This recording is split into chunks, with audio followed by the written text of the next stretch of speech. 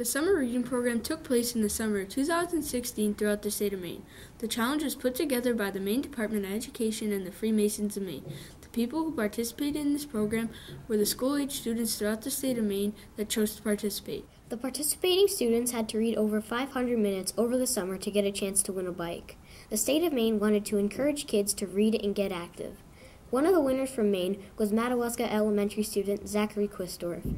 Ms. Shirlene Jandro also added that it's a great program because kids get to read for their enjoyment and get a chance to win a bike.